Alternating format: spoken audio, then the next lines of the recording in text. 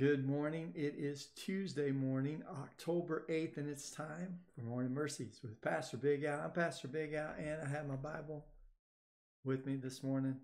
I also have a cup of coffee in my Jerusalem cup. Reminding us to pray for the peace of Jerusalem. Yesterday, I began my thought this week about worshiping in the Spirit. And it would be great if we could worship in the Spirit, especially on Sunday, that we would come together and we would worship in the Spirit. But in reality, we'll not be able to worship in the Spirit if we don't do some other things first. And this morning, I want to talk about walking in the Spirit. We'll never be able to worship in the Spirit if we haven't been walking in the Spirit. In Romans chapter 8, verse 4, it says, in order that the righteous requirement of the law might be fulfilled in us, who walk not according to the flesh, but according to the Spirit. And in other words, there are more than one path that you can take in life. There is a path or a road that you can take that has everything to do with the flesh and what it means to be human. The physical.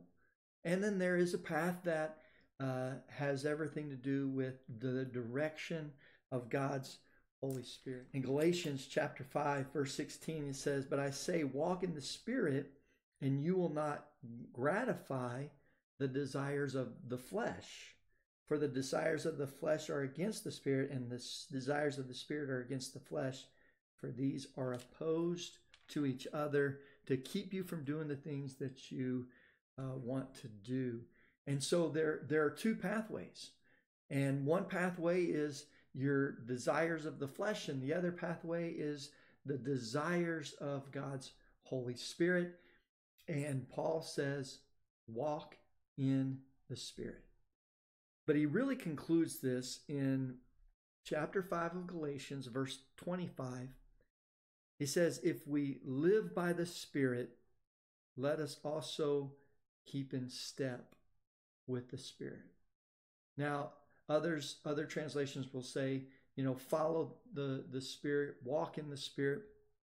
But the English Standard Version says, keep in step with the Spirit. Walking it's an exercise. Walking is rhythmic. We're in a rhythm, and keeping in step means to not run ahead, but keeping in step also means to not lag behind. If we're going to live in the Spirit, let's keep in step with the Spirit, because if we do, then we won't be concentrated on the things or the path of the flesh. Let me have a word of prayer. Heavenly Father, thank you for your many blessings today. Thank you for your guidance, that the Holy Spirit is to be our guide. And as we think about worshiping in the Spirit, I know that we can't just show up to worship in the Spirit. We have to walk with the Spirit just to get there. And so I pray that you help us walk with your Spirit this week. Guide us in all that we do. May we pray these things today in Jesus' name. Amen. Thank you guys for watching. I do pray y'all have a blessed and amazing day.